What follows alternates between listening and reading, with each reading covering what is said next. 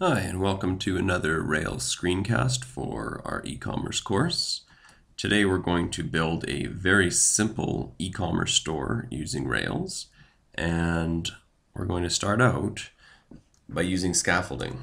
And so what we want to do is we want to create a model and associated controller and view code for a products table. So our database table will be products, which means we will create a model called product, and this model will be sort of a very simplified product model. The model will have a name, it will have a description, and a price. So a very simple type of product. The name is going to be a string, the description will be text, and the price will be a decimal value. And so we'll start off with that. We'll create a new Rails project to begin with. So I will open up a command window, and I will have Rails generate a new project for me. Rails new my store. And for this screencast, I'm not going to be saving my code to GitHub. I may, at the end of the screencast, create a repository sort of after I'm done the screencast and push all the code there. But I won't be going back and forth to GitHub during my development today. Okay, so Rails has created my whole structure for me for my application. Bundle's just running to make sure all the gems are installed. And we can see that I have a new folder called My Store. And what I can do is I can open up a second command prompt window into that folder. One of the command prompt windows, I'm going to sort of go into my new store folder and run the server. And then that window will just remain the server window from this point out. Once the server starts out, I can just make sure I get my Rails startup message, and then I will go delete the file associated with that welcome message. So my server is running. I know that it is because it tells me that the server has started and which port it started on. And so I can go to http localhost :3000, and I should see my startup message, or the welcome message. And so after that, I'm going to go to my public folder, and I'm going to remove the index.html in there. And if I go back to the browser, we now get a routing error because we don't have any route set for the root of our project.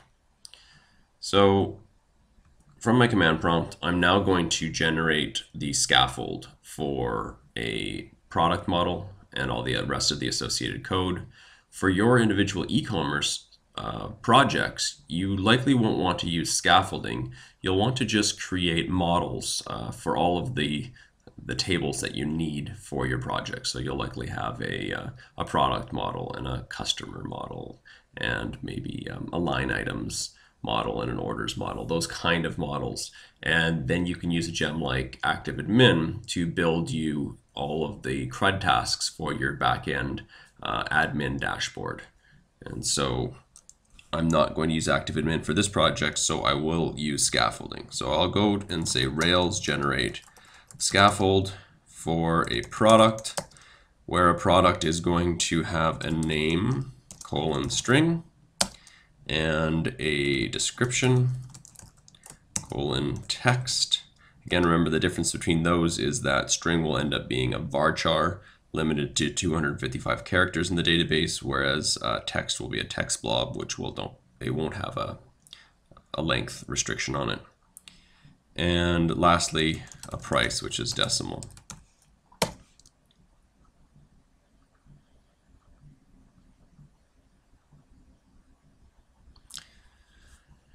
And so that will generate for me a model in the app models folder called product.rb. I'll get a controller in my controllers folder called products controller, and I'll get a number of views in the app views products folder. And so to begin with, I might want to open up some of those files. So the app models product model, I'll open that up. And at this point, it might be nice to add some validations to my various attributes.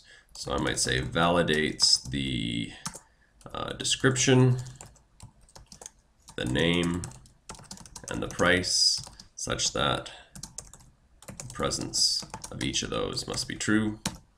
And we can also say validates the price such that numericality is true.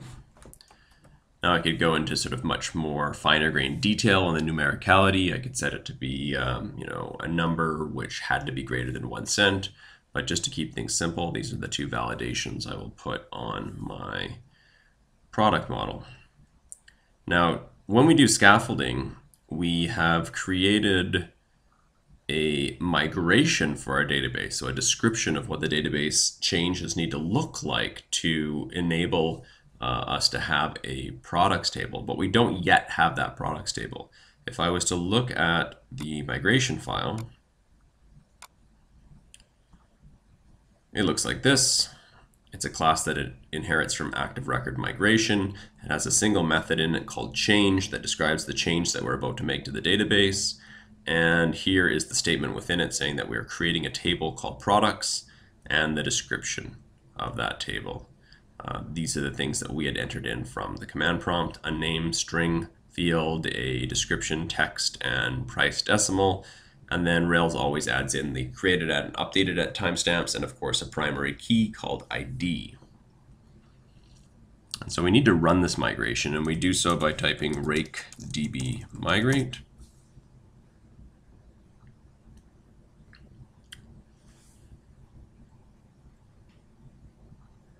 If we were now to look in our config folder, we could see our routing file, routes.rb, and we can see that we have this one line in here, resources, products.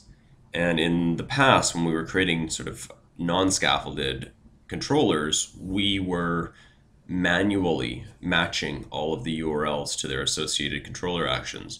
This one command here generates all the CRUD routes, or the RESTful CRUD routes, that Rails needs to allow us to interact with our products database. And if we wanted to see all the routes that were generated by this one line, we could go back to rake and say rake routes. And this will inspect the routes that exist in our in our project. And we'll see sort of the names of the routes, the HTTP verbs they respond to, the URLs that will trigger them, and the controllers and actions that they will end up running. So the names are in the first column, the HTTP verbs in the next one. These are the associated URLs, and finally in the last column is which controller and which action is called for each one of those routes. So if I want to see the index of all of my products, well, then I just need to do a GET request to /products. So I can go back to my browser and do that.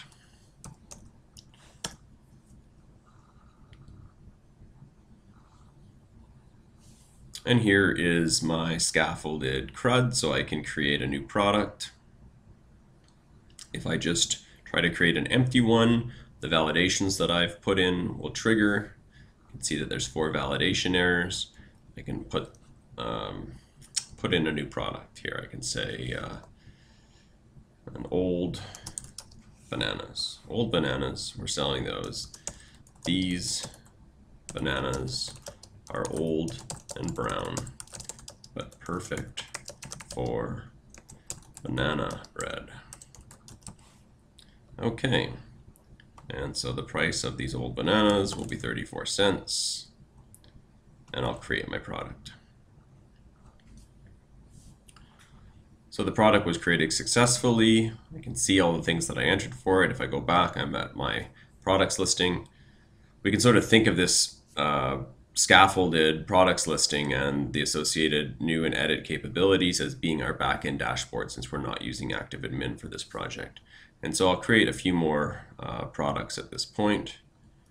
So we got old bananas. Gonna have some ruby shoes.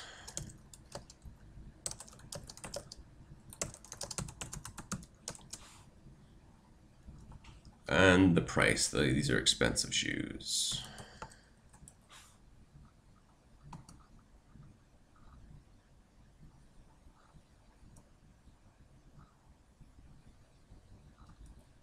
And I'll add in one more new product here, which is a used t-shirt.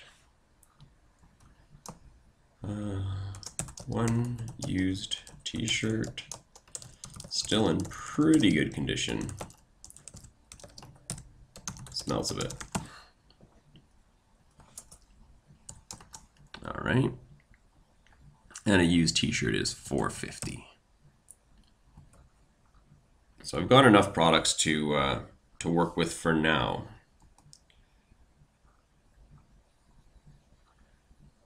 If this scaffolded part of my application is sort of taking the place of my admin backend, then I'm going to also want a front end for the users of my store to be able to list my products, view them, see their description, see their price, that kind of thing. I want to keep my backend separate from what the end user sees when they visit my store.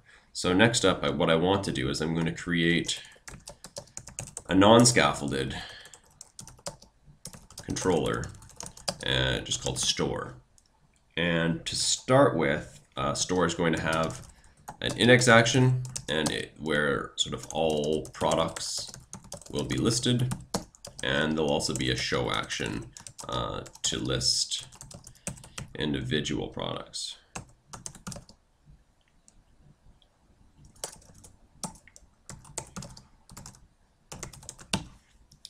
All right, so let's get to work on that.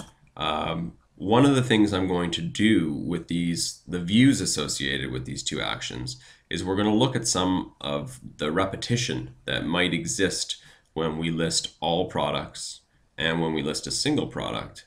And we're going to create a partial that will be a view representation of what a product, at least what the markup of a product should look like.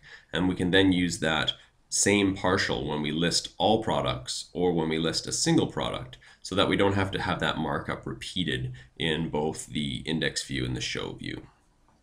So let's start by generating the controller. Rails generate controller store.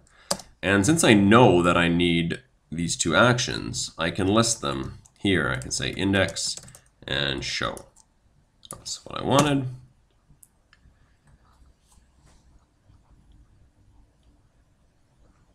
And we can run that.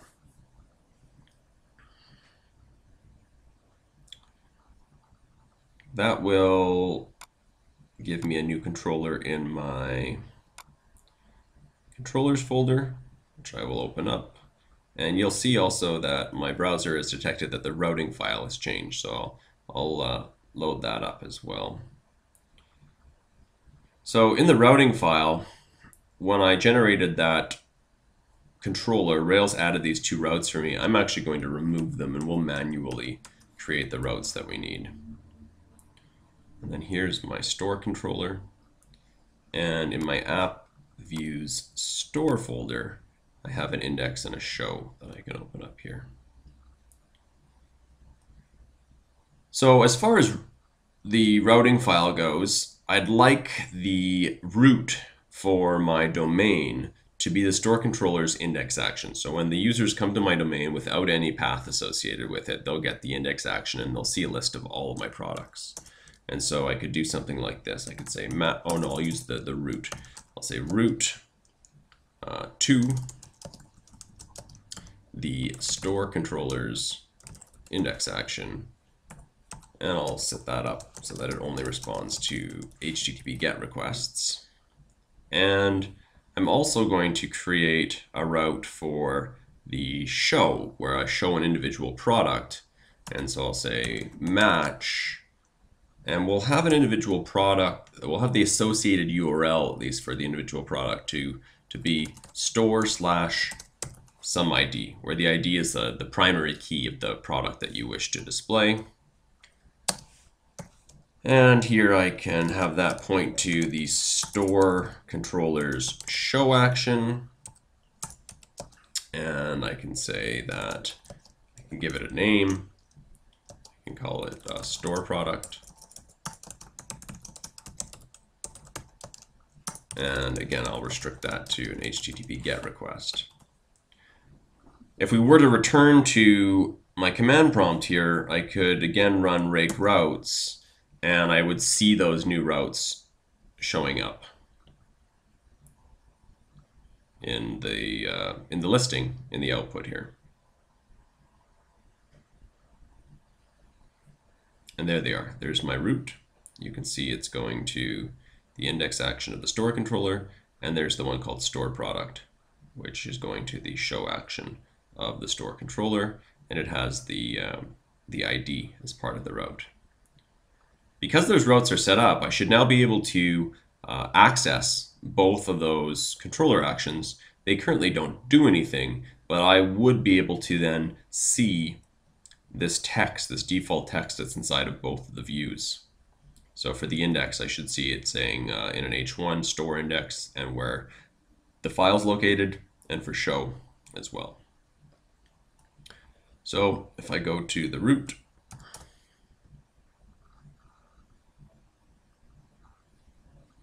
I see my index, and if I was to go to /store/some ID, I see the show view.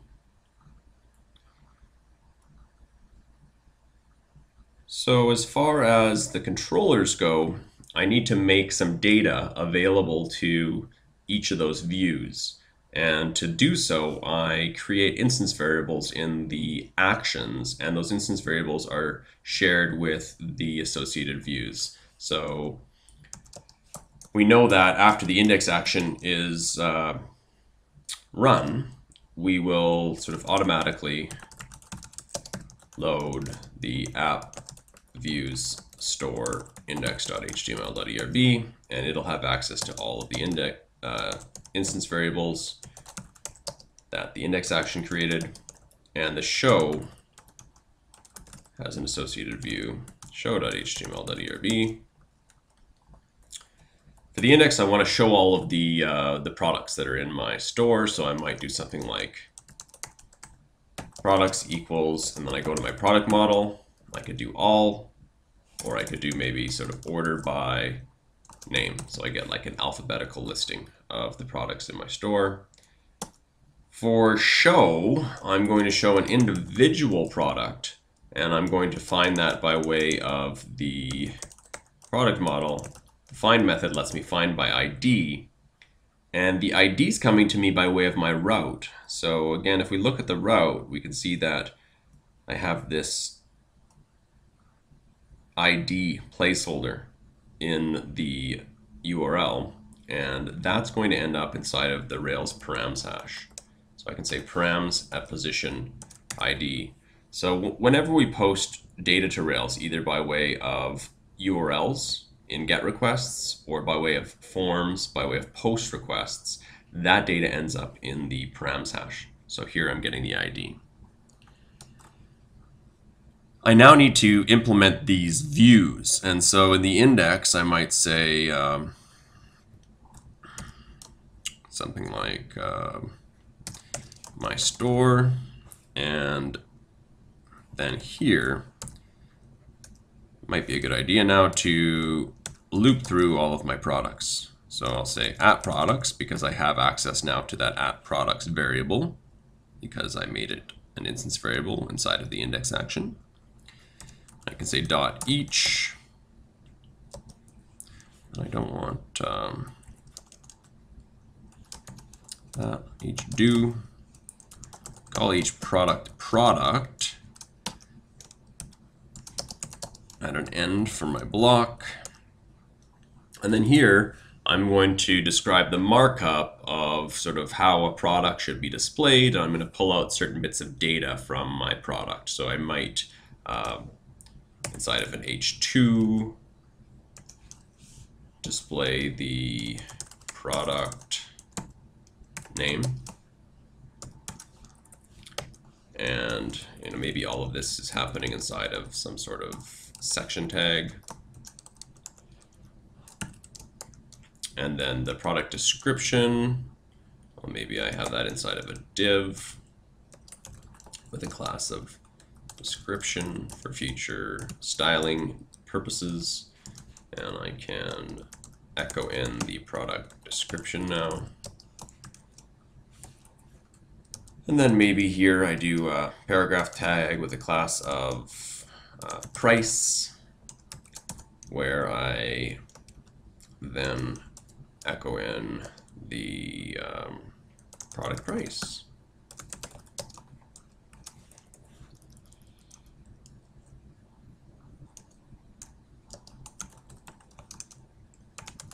I'll add a few classes here.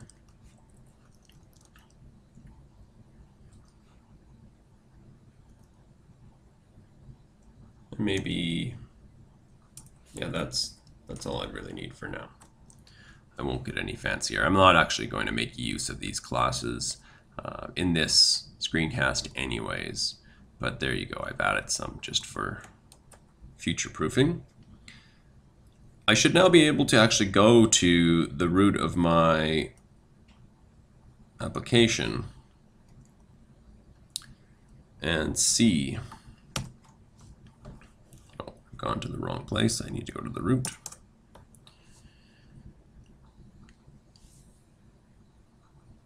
And here's an alphabetical listing of the products in my store: old bananas, a description, and a price, Ruby shoes, description, price, etc. Not bad. Now I might like for each of the titles to link to an individual page for displaying sort of, just that product alone, and that'll be the show page. And so I might want to use the route that I set up here, which has this placeholder ID, to link to the show page for each of the products. And so I want that to be on the H2. So instead of just using the product name for the H2, I'll use a link to command.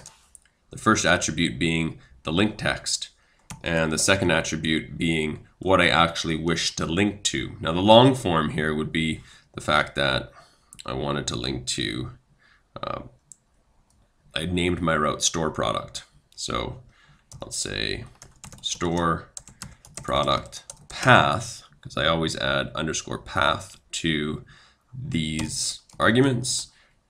And then which particular product? Well, the product's called product.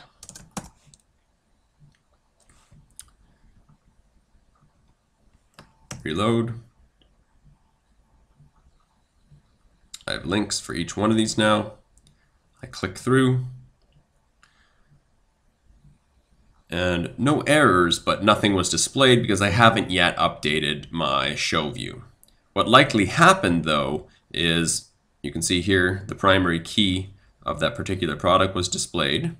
If I go to a different product, its primary key is displayed as part of the URL. The store controller in the show action, that ID is being used to find a product, and then I have access to a product object. So at this point, we might be tempted to do something like this, to grab the code that exists inside of this loop, because this is displaying a single product inside of the loop, and to paste it into the show view here.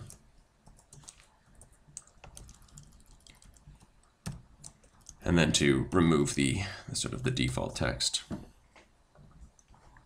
I don't have a variable called product alone. Remember, in my controller, I've made reference to an @product. So I would have to now make some slight modifications here.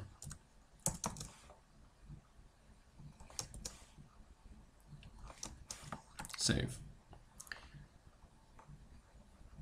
Reload this. Okay, look at that. So I've got my individual pages set up. I might like some way to return back to the main page. So below the display of the product, I might have a paragraph tag, which includes a link to, where I say link to home, which is the route path. Reload that page. I've got a home button or home link. Takes me back home.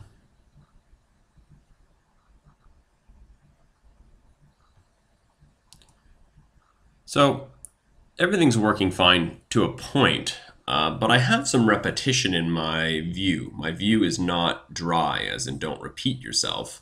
I have two places in my views that sort of represent the markup for a product. I have this representation of what a product's markup looks like, and I have nearly identical this representation.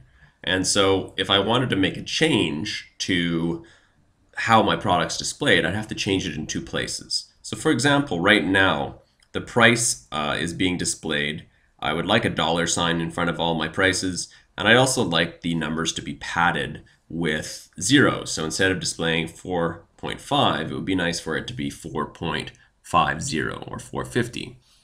And so there's actually a Rails helper for that that will take in a number and produce a sort of currency representation. Sometimes when we want to figure out how to do things with Rails, we go to the Rails guides, right? We go to our version of the Rails guides and we look things up. Another option is to use the API. So api.rubyonrails.org. And because we are not using Rails 4, we have to add the version after that. So you may want to bookmark this particular site. And so what we have here is API docs for Rails, and we have an autocomplete search here. And I have a memory of a helper that I could use to format prices. And I know it started with the word number, so I can say number to, and I can see that there's some different helpers that deal with converting numbers to different things. One of them is number to currency, which is a really interesting number, really interesting helper. There's other ones here. Number to human is pretty neat. It will take numbers like this right here and turn them into sort of a more readable form. So instead of 12000000000, Rails would display 1.2 billion. We want the currency helper though, which will take in a number and format it as a currency. There's a bunch of different options that we can set for that, but we just want the default. So for my price here, I'd have to make this change once, number to currency, and twice, number to currency. And so that's the hazard of having code which isn't dry. When you need to make modifications, you now need to make modifications in multiple places, and you need to keep in mind or have in memory all the different places where those modifications have to be made. And so we can look at the effects of my change here. Now it says 450. If I click in on that link, it also says 450. But there's got to be a better way, and the better way is to use partials. To have one partial, and a partial you can think of as being almost like a method for view code. You could have a partial be a representation of what it is to be a product, and we could use that partial both for the index and the show. And so in a previous lecture, we looked at partials in terms of removing repetition from a displayed form. And so we had and this will be the same as what exists inside of our scaffolded view. We had the idea that both the new and the edit views both displayed a form. And what we did is we created a form partial to remove that repetition, so that both the edit and the new simply had a call to render out a form, and then the form partial itself contained what would have been repeated across those two different views. What we want to do today is a little bit different. We want to associate a partial with a particular active record model. And so we want to say, this particular partial is for a product object. So we're going to create the, even though we're working with the store views right now, we're going to create the partial in the products folder. And we're going to name this underscore product.html.erb. Naming is very important in Rails, and so the name of this partial is very important, and so we are creating a partial that will be linked to a product model object, and so we name it product. Also, by naming it product, when we render this partial, we're going to pass it an object of type product. So in the show view, for example, instead of having all of this code, we're simply going to have a statement which says render our product, like that. And what will then happen is the render statement will see that this is an active record object of type product. It will look in the products views folder for a product html.erb, and then it will convert the parameter that we've passed it to a variable simply called product without the @ symbol. This is important because in the context of how we want to use this partial, we won't always have an @product variable. If we look at the index, when we're eventually going to want to render out a partial for each of these products, we may only have a product variable. And so I'm going to copy and paste, or cut and paste this code here into my product partial. And I can leave it as it stands because here it references a product variable, which is what Rails will make available to me. So I can now look at my show view, and it should now render out the product and display this partial. So if we go back to my store, click on any one of my links, there's the product represented using the product partial. For the index, we might think that the best thing to do would be to do this. For each of our sort of products in this loop, we're looping over this products collection, we might say render product. And that's okay, it'll work, right? If I go to my homepage, it will indeed render that partial once for each of the objects in my collection. But Rails, the render command for Rails is actually a little smarter than that. And so I can simply say render products, remembering that I have a products variable available to me in the index action and a product variable available to me in the show. So in the index, I say render products. In the show, I say render product. And what will happen in this case is Rails will see that this isn't just a single active record object, like in the case of show, but a collection of objects. And so it will repeatedly render the associated partial once for each member in that collection.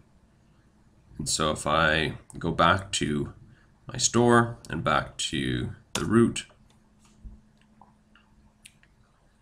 we get the same thing. But our views are incredibly dry now. So the index view simply looks like this, show view looks like this, and anytime we want to make a modification to the markup associated with a product, we have one and only one place where we can make that change. And so if I wanted the price to be displayed directly below the product name, well, I could simply move that,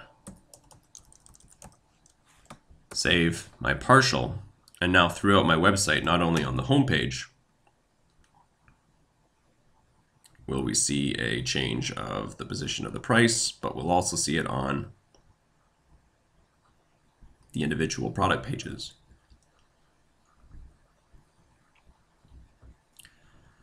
Okay, so that's what I wanted to accomplish as far as partials go. I have a little bit more that I want to do here as far as this project goes. And so I've described that a product should have a name, a description, and a price. But now I've gotten to the point in my store where perhaps I want to start categorizing my products. And so I want a database table called categories with an associated model called category. And a category will simply have a name and a description. But I want these two things to be linked together. I want one-to-many association between products and categories, where a product can belong to a single category, and a category will have many products. And so since the relationship is that a product will belong to a single category, then I can put a foreign key on my products table.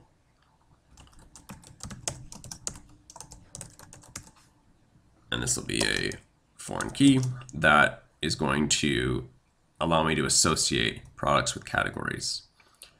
Again, naming conventions are very important. I name my foreign key after the model that I wish to be associating with, and then followed by _ID. So since my model is category, in all lowercase here I have category _ID, and it's of type integer.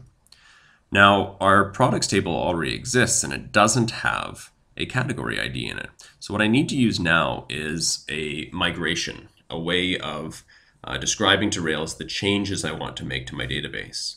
We originally used a migration to create our products table, and this was generated for us by way of scaffolding. After I scaffold up a category, I'm going to use a migration to modify my products table. So let's first scaffold up category.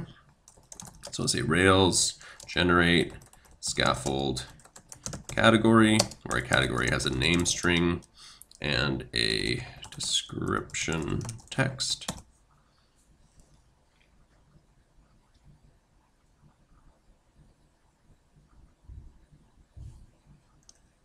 And after I run that scaffold command, I'll run rake db migrate to create the categories table. Notice that Rails is somewhat aware of special cases for pluralization. So when I called my scaffold category, I got created for me a categories controller and a view folder called categories as well. And the database table was also called categories. I can get to my categories by way of the scaffolded categories path. And I can create a few categories to work with. So I might have a category for food, delicious food stuff. And I might have a category for clothing, so I'll create one for that.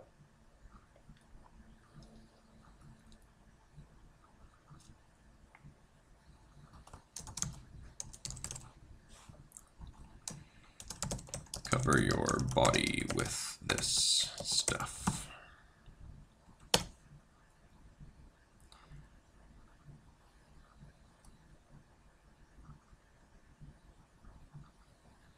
And then we might have a third category, which right now I'll just call computer equipment.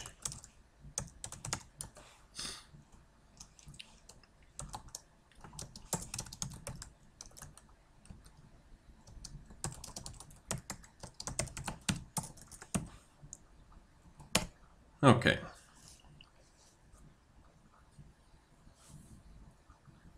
3 categories now. I need my foreign key to exist. I need to make a change to my database table structure. And I can do this in 2 ways. If we were to look at the Rails guide, there's a whole guide on migrations, Rails database migrations.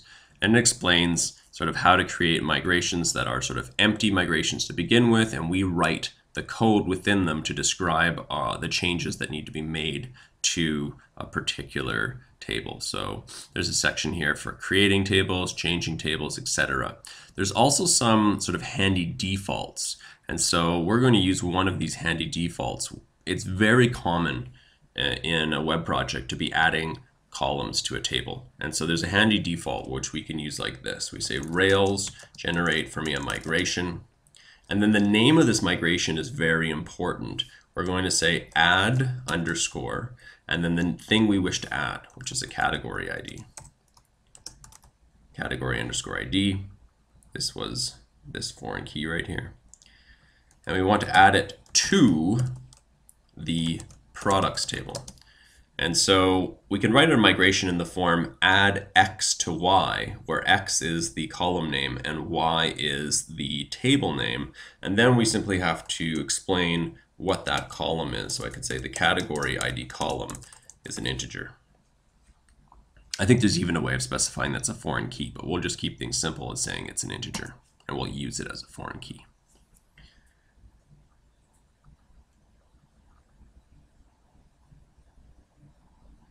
So we'll run that, and there'll be a new migration file that will show up in my database folder.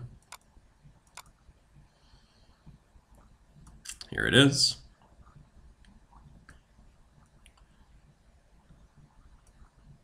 It is a class that inherits from active record migration, includes a single change method with a statement in it. So we could have just said Rails generate migration and the name of the migration, and we could have written this statement ourselves. Add column, name of table, name of column, type. But Rails did that for us. All we need to do is run the migration with rakedb migrate.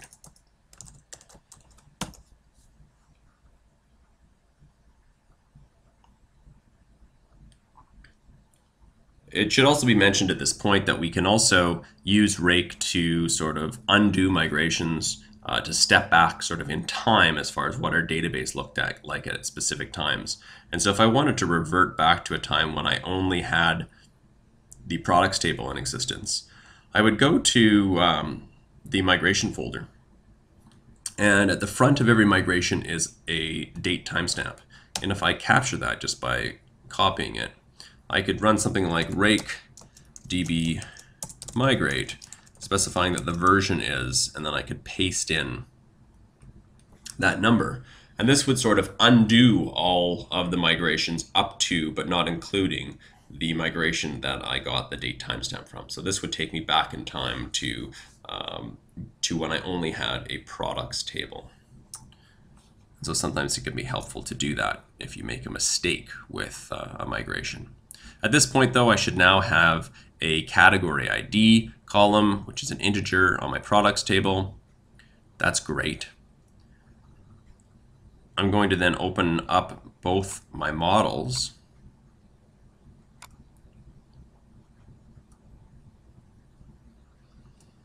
My product model and my category model.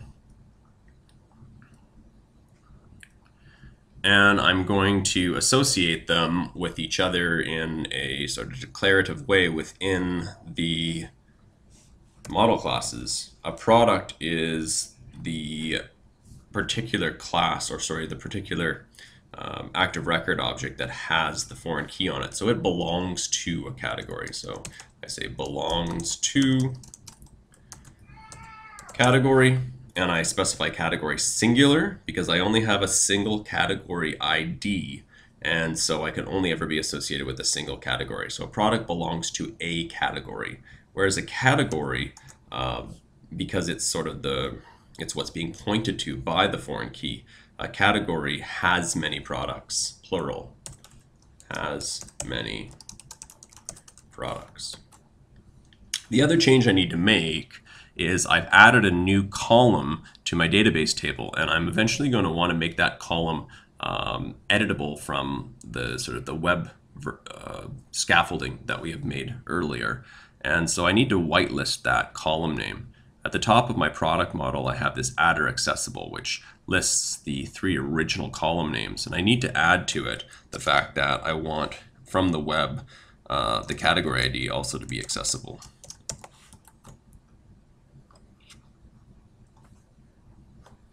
Save that. On the surface, my application won't look or feel any different.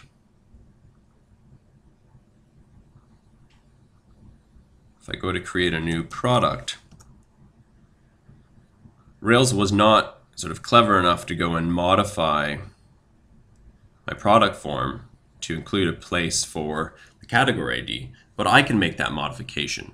I know that that product form is a partial that exists in my views folder, my products views folder. And so I'll go and open up that particular partial. So in the products, I have this form partial. And here you can see in the form partial, Rails is using form for a product and making accessible to us this F variable, which is a form builder. And then within here, we're using that form builder to make labels and text fields and text areas and a place for our price. I can copy and paste the price one here, this whole div class field, which has a label and a text field inside of it. And I can then make a minor modification here so that the label is now for the category ID and the text field is now for the category ID. And I can also make a modification to my product partial so that with any given product, I can display the category this product belongs to. So in a paragraph tag, I can say category. And because I set up my associations in my model, because I set up my belongs to and has many associations, here I can say that I want to display the products category name.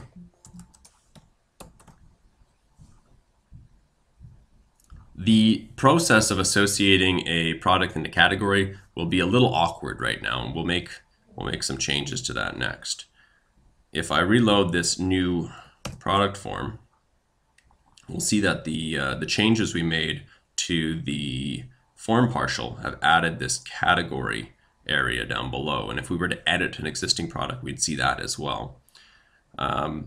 Maybe that's what I'll do. I'll go back to my existing products here. And I'll say, okay, bananas, let's edit that. And now here I could sort of manually put in a foreign key. And which foreign key? Well, I can open up another look at my web app here. And if I edit, say, food, for example, I can see that it has a primary key of 1. And so I could add a foreign key of 1 to old bananas, because old bananas are food. I can update my product. And now when I go back to my root, I would see an error. That's because not every product has a category. And so I could sort of put a guard up here saying, you know, if the product we're dealing with has a category,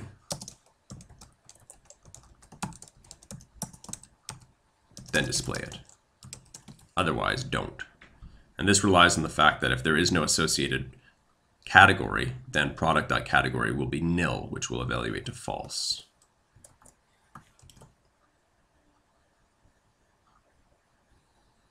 So there's my category of food. I could then go back to my store, to my products, and I could, make those same modifications to the other products, sort of manually associating by way of foreign keys. But that's not the best way to do it, especially if we want sort of regular non-programmer users to be making use of our backend. We don't want to have to tell them, explain what foreign keys are, tell them this process where they have to go to the categories section, find primary keys, plug them into the product section. It would be nice if when we edit or create a new product, there would simply be a drop-down menu of the available categories. And so that's the last thing we're going to work at implementing today.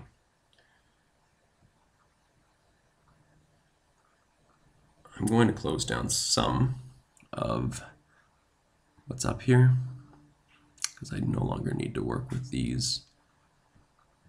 I'll keep this as the form partial for products. We'll be making modifications with it. I'm also going to open up the scaffolded products controller. And what I need to do is for both the new and the edit, I need to make available an instance variable, which is a list of all of my categories. So I'll say categories equals category.all, or I could maybe order them alphabetically by name. And I could paste them in here. At this point, you might say to yourself, well, this isn't very dry. You've got some repetition here on gathering categories. In an upcoming lecture, we'll look at something called filters, which will allow me to remove this repetition and declaratively at the top of the controller explain to Rails that I want to load up categories in both the new and the edit action, and then I won't have this line repeated. But for now, our code is slightly undry by way of this repetition. But now, anytime we load up this form partial on the new or the edit page, we'll have access to categories. And on the form itself, currently we're creating a text field for the category. Instead, we're going to use a form builder called collection select, where the first argument is the column we're working with, or the property of the active record object we're working with. Next up is where to find the potential categories.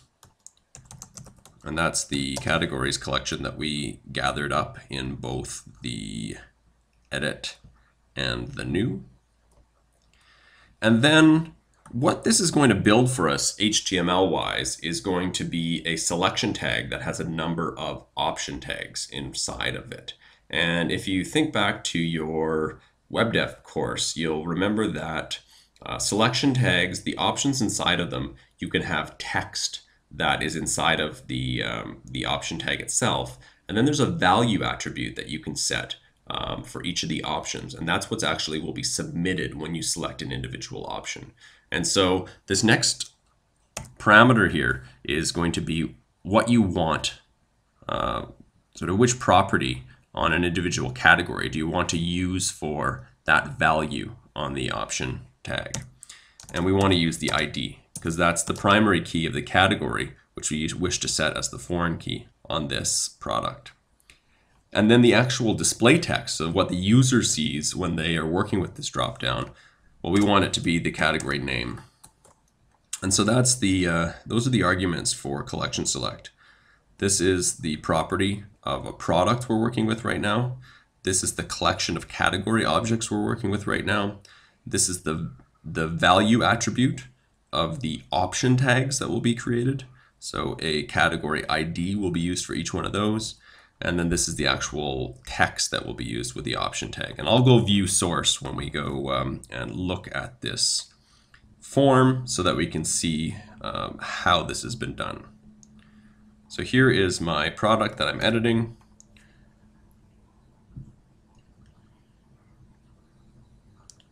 When I reload it, you'll see that category now indeed has a drop-down. There are my different categories. I can say, okay, Ruby Shoes is clothing. I can update it. Go back. If I was to make a new product,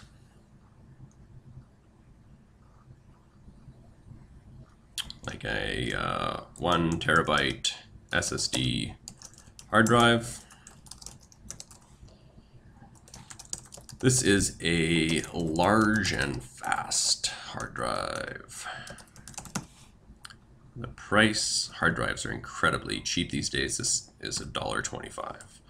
And you can again see that my category has a drop down and I can pick computer equipment. If I view source here for a moment, we can see what Rails has built for us by way of that collection select. And that's this right here. It's built for us a select tag,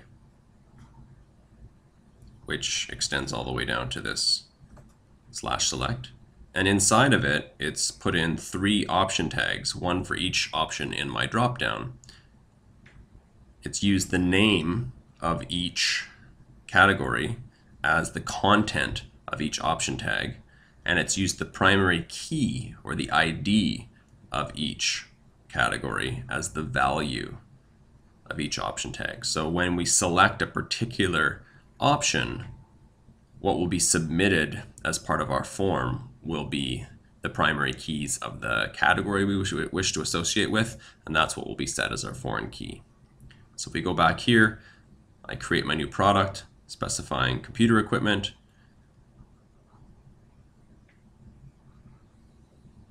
And I go back to my main store.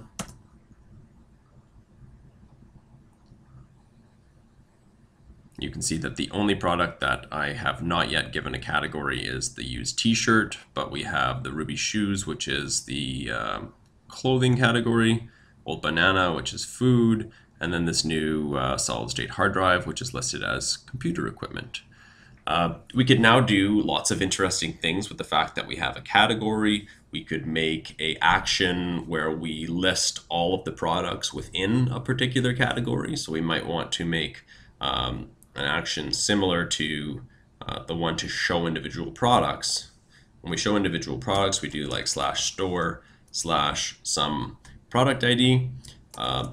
Maybe we make one that's like store category and then some category ID, and that would only show the particular products in that category. And on the home page, we could have a listing of all the categories with links to the individual category pages. So there's lots we can do. I won't implement any of that for us today, but I think we've done enough work. We now have a products table and a categories table. They are associated with each other by way of a foreign key and also by way of the fact that I've added the belongs to and has many within the models. The one important step as well when dealing with the models is because we added our foreign key later in the game,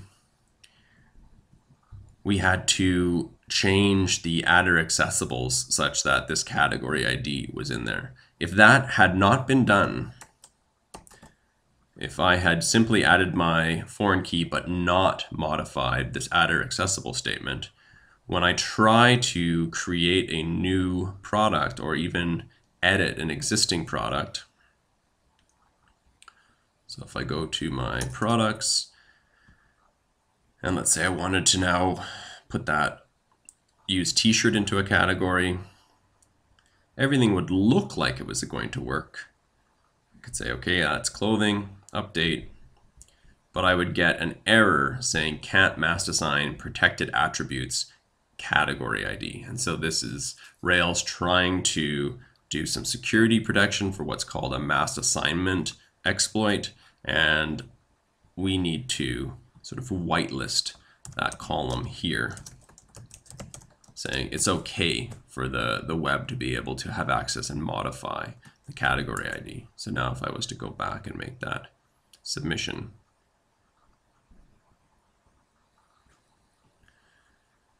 and maybe one very last final change we could make, we have all of these the partial being used here is displaying the category.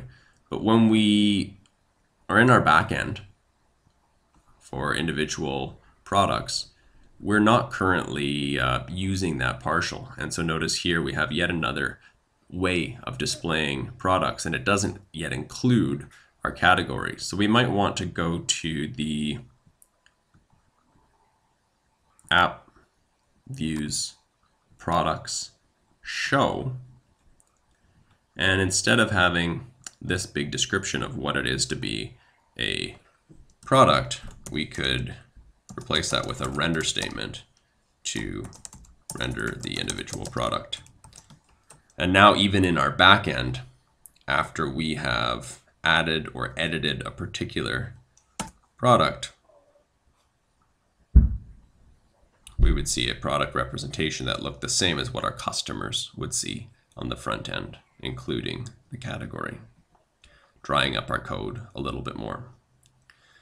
All right, that's all I wanted to show you for today. We covered quite a bit. The main takeaways here are the partial that we created that was directly associated with a member of an active record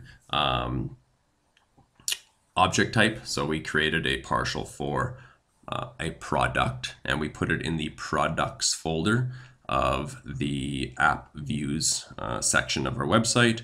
And then the other big thing we did is we used a migration to add a new column to our products table, and then we sort of reworked some elements of our site to make our backend aware of that association.